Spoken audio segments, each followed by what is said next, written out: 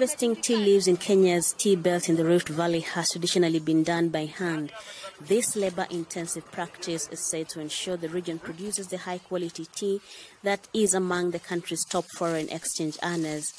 But now, machines are replacing human labor in the tea plantations.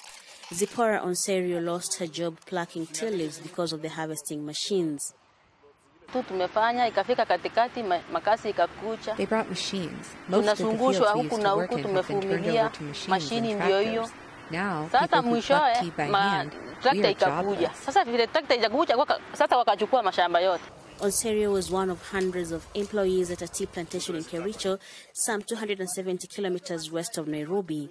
The union representing workers like her say job losses are likely to increase.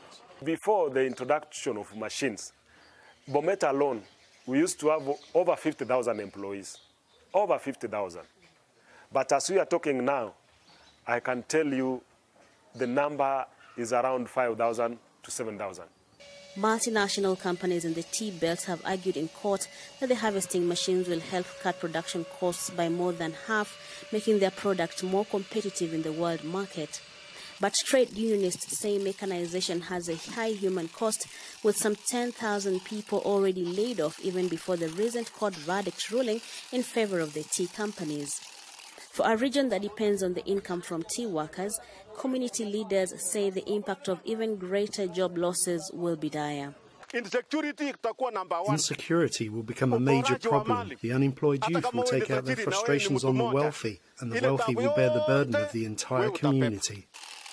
Despite the possible job losses, the Kenya Tea Growers Association says embracing mechanization is the only way to keep the sector alive. One machine, its cost of production is about 40% less than if you are to use a hand machine in an acre of land. So you look at it and you see you're able to balance your cost of production, you're able to remain in the business, you're able to assure business continuity for the remaining workers who you have on your employment.